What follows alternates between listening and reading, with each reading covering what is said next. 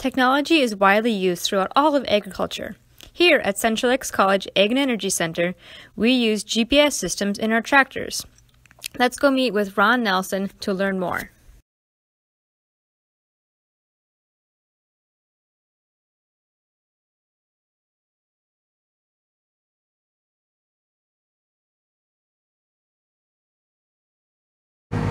So Ron, why do we here at Central Lakes College use GPS systems in our tractors?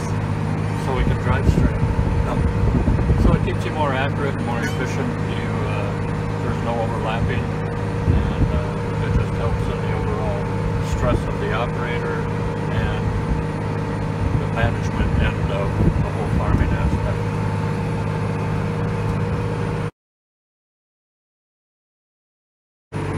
As you're going through the field, it paints a picture, and it paints it blue, so you know kind of where you've been, where you haven't been.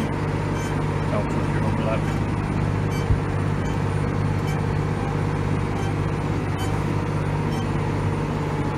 This is how many acres we're doing per hour, 12.9. This is how many gallons of fuel we're burning per hour, 24.5.